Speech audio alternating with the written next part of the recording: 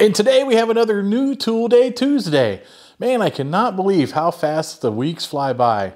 But today, as you all know, is a day that we review unique tools that help us around the garage, specifically tools that I use every day.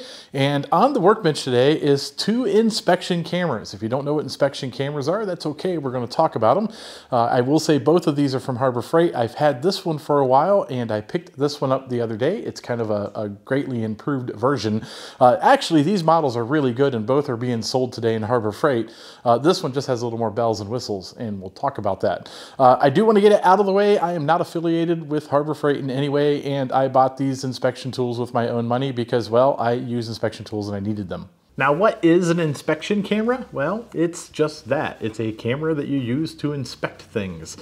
These guys all kind of have one thing in common, and that is they have a really small camera on a very long, flexible stick, such as this one. This has a metal bendy stick with a nice rubber coating over the top of it so that you can stick it down into places that you normally can't get a good visual on.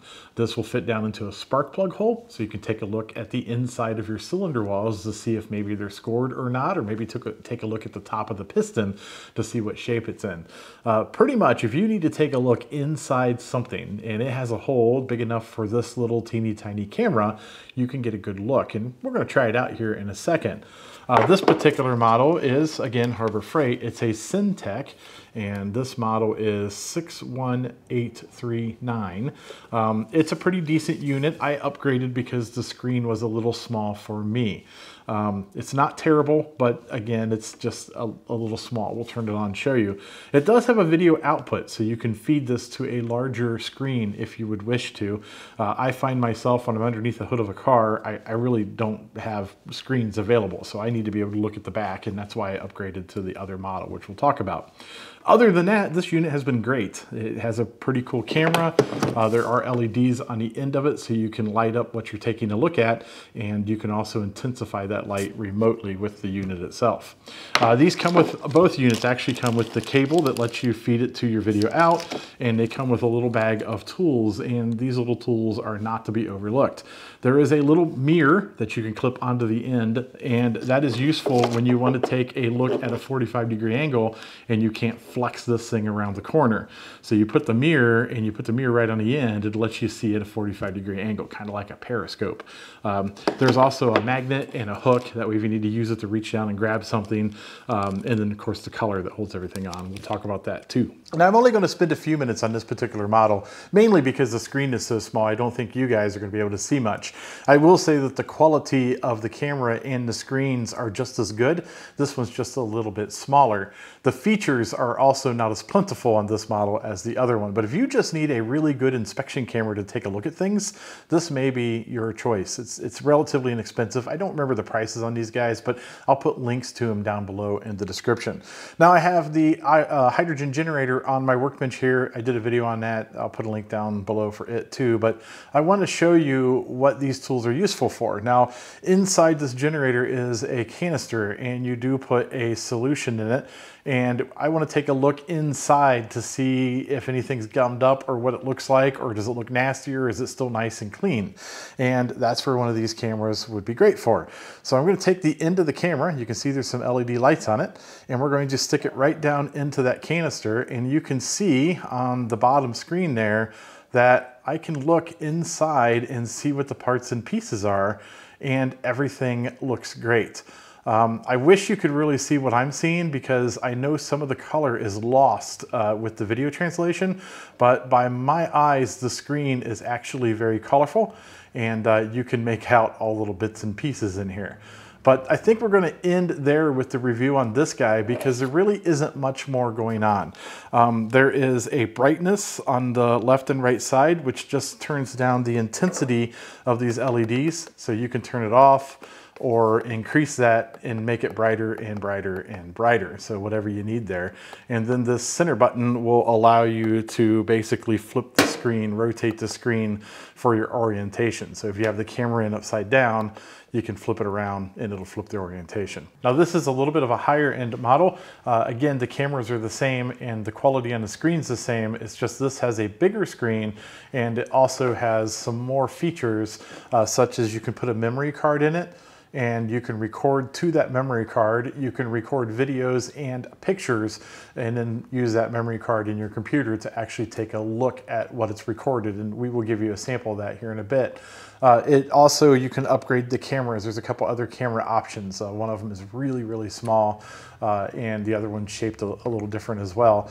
But these are kind of the way to go. If you're a mechanic and you really need to take a look inside engines and things, you could record maybe the scoring of those cylinder walls and then take that memory card to your computer and print it out and show your customers. Or if you want to do some training, you can record the inside of whatever you're working on and then you use those in your demonstration when you're training. So that memory card feature may be something that you want, and then the bigger screen is also a nicer option. Now you can see the screen on this particular model is so much bigger than the other one. It's very nice.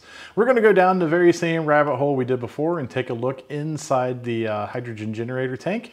And as you can see, we can get a very good picture and view of all the little bits and pieces in there, and it's in good shape. And that's what we were after. We just wanted to take a look inside something without taking it apart to see how good it was. Now I do want to take a few moments and talk about some of the features that the Ames model has that the Cen-Tech does not. And again, this is Ames model 64170, and it's kind of Harbor Freight's higher end inspection camera. The first thing is the fact that you can put a micro SD card in the side, and that's, you know, obviously because you can record videos and camera pictures to it. Underneath that is another port. It's a USB port, so if you don't have a way to read that SD card, you can plug it into your computer and it shows up just like a drive. There's a video out, which is how we're displaying it on the TV, and this unit did come with a 4 gig SD card already. The control panel is pretty simple to use. The top left flips the image so that if your camera is in at a wrong angle, you can flip your view. The bottom left is a settings button. There's not a whole lot of settings. You can turn it into a black and white camera. You can format the media. And if you go into the advanced settings, you can set a date and time, which is kind of important because you might want to use a date and time stamp on some of your recordings. You can change the language. We're going to leave it in English. I can barely speak that, as all of you know by now. And then your TV out settings, which is just NTSC and PAL. So let's get back out of the settings and we'll go over here to this button, which is the play button. And when you press it, you can see that it shows you all of the pre-recorded images and videos that are on the SD card. You can play the videos from here and you can look at the camera pictures as well. Press it again, it'll take you back out. And then the bottom right button shows you what mode you're in. So you can see up there, we're in camera, or we're in recording mode. That's why it looks like a little video camera. Press it again and it's just a camera. And underneath it shows you how many still pictures you can take.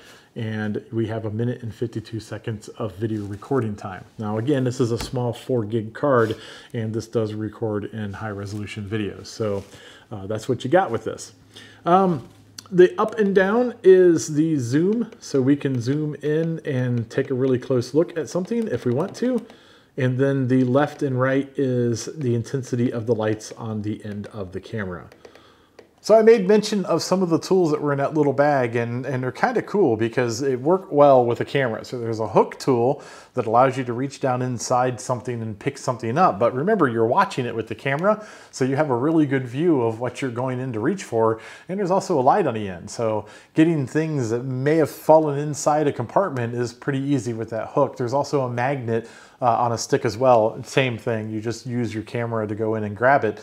But there's a 45-degree mirror that has bailed me out on a few occasions. This is really handy if you're looking at the walls of cylinders or something. It basically just allows you to look, you know, sideways out the camera like a periscope, and it works surprisingly well. So we'll take a look at our hydrogen generator here, and you can see on the screen that we're looking at the walls of the canister now, not the bottom, and that's because that mirror is clipped on the end. So both of these units are really good units. It just depends on the feature set that you're looking for. If you need to record those videos and want to review them with your customers or clients, then the Ames with the higher end record features is the way to go. If you just want to take a look inside something and get a quick view to take some of the guesswork out, by all means, the Cen-Tech is perfect for that.